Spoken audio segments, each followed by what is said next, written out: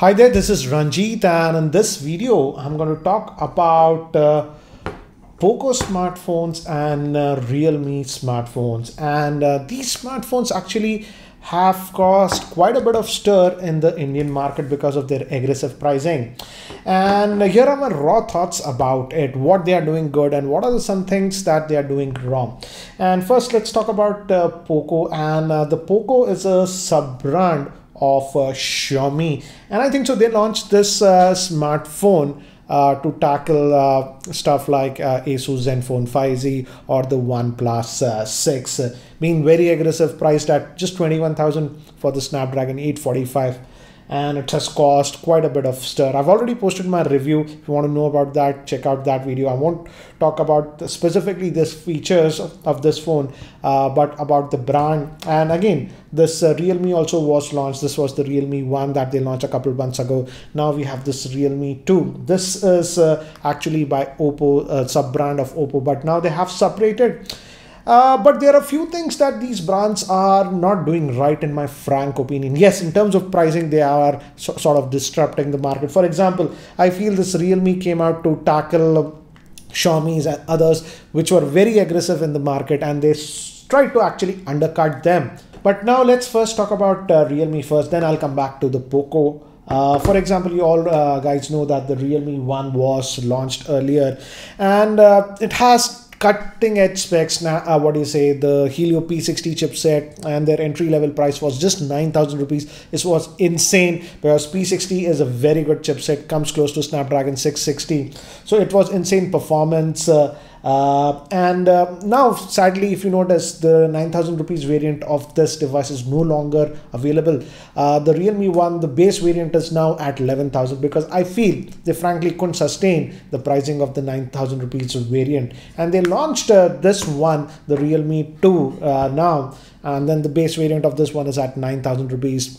And I feel these brands, yes, to stir up the market, they're actually launching it at a very aggressive price, and everybody is noticing them. Let's take the example of this RealMe 1. As I told you, the RealMe 1, 9,000 rupees for Helio P60 chipset, insane, I would say. But they omitted the fingerprint scanner on this one, and in fact, in terms of looks and specification, this is actually very close to Oppo F3, which was selling for 21,000. So certainly I would say they are sort of undercutting the market. But let's see what happened with the RealMe 2. They launched the RealMe 2. I think so they were not able to sustain the pricing of this one, hence they launched this RealMe 2. But if you look at the specs, the RealMe 2 is not a bad phone. Snapdragon 450 SoC. Now they brought back the fingerprint scanner, and this one has the dual camera setup.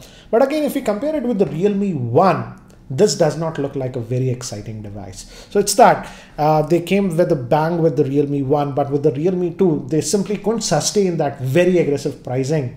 It's not a bad handset for 9,000 rupees, but if you compare it with the RealMe 1, this had a far superior processor, I would say.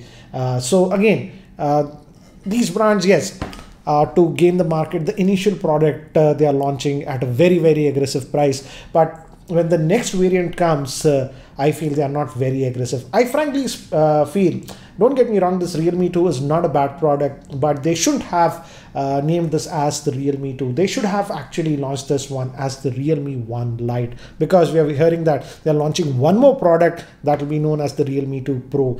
And I frankly feel right now, I don't know the strategy of this RealMe. I feel they're just launching too many products, because I feel even this RealMe 1 still is a very good product. Yes, it doesn't have the fingerprint scanner. That's what it is. Another thing that I do not like with these new devices is that, yes, this was sort of the Oppo sub-brand, but recently, just a month ago, they said that they are now a separate entity from Oppo. But even on this RealMe 2, we still have the same UI, that is the ColorOS UI that we find on Oppo smartphones. It's not bad, but I would frankly say they should have gone with the stock Android kind of an experience, because end of the day, many people actually prefer stock on Android over a custom UI like ColorOS, and they had a big opportunity to go with stock Android or something close to stock Android, but they're continuing with this color OS UI. I hope in the future they change that.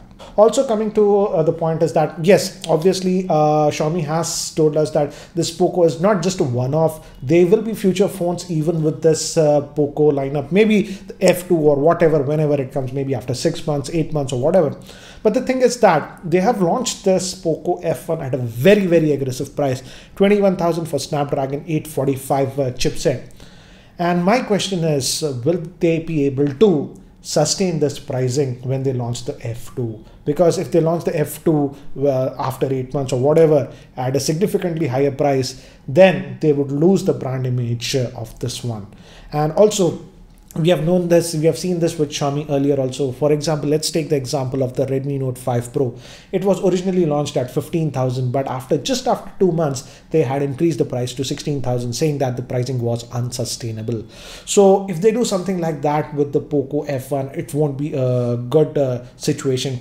And also I feel now, this POCO F1, as they have launched as a new brand, this POCO brand, they should have gone with a stock UI interface, but still this one is also going with MIUI. We already have a lot of Xiaomi devices with MIUI.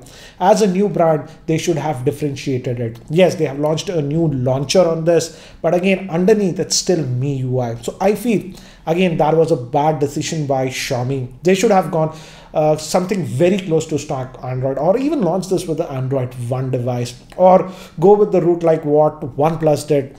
Oxygen OS is actually very close to stock Android, but it just has some enhancements.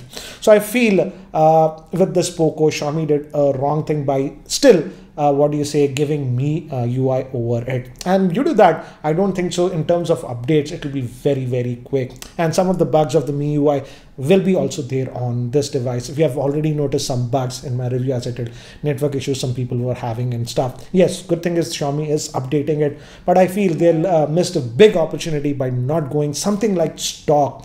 That way they would have created a very different niche for this POCO devices. For example, if you want the MIUI devices, we already have the Xiaomi devices. If you want something else, you want a powerful phone but you don't like MIUI, then you had the POCO devices. But now they have went with the MIUI, so I feel that's a wrong decision. Also, big thing is that with the next release of this POCO phone, can they still be very aggressive in the pricing? And frankly, I feel Xiaomi is not very well decided what they wanted to do with this POCO brand.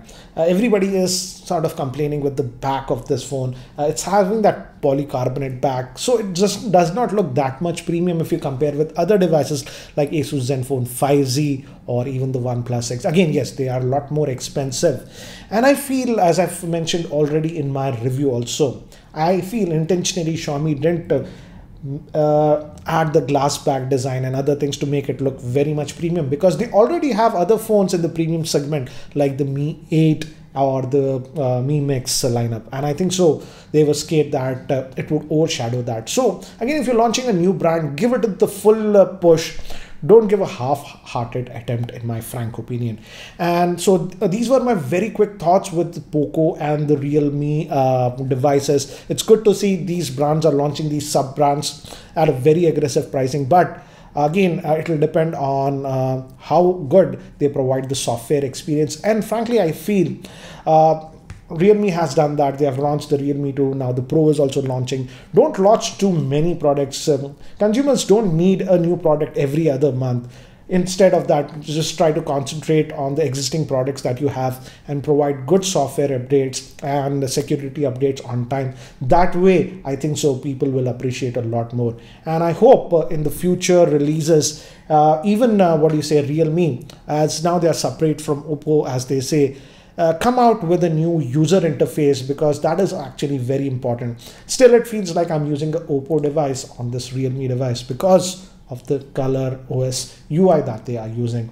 And same as for even the Xiaomi POCO device. Don't get me wrong, MIUI is not bad, but they missed an opportunity, I would say, by going with a cleaner, closer UI. For example, they could have done something like what OnePlus is doing with the Oxygen OS. Even if you look at Zen phone 5Z with the new UI, they have done a lot of improvements, and it's not as bloaty as it used to be. And in fact, if you watch the Zen phone 5Z update video that I made just last week, after 2 months with the new updates, they have added a lot of functionality to that. So I hope instead of launching too many new devices, both this POCO brand and the RealMe brand, they launch few devices but provide good updates in the long run. And I feel that will be the main differentiator in the long run. How good they can provide software updates and how long will they support their devices.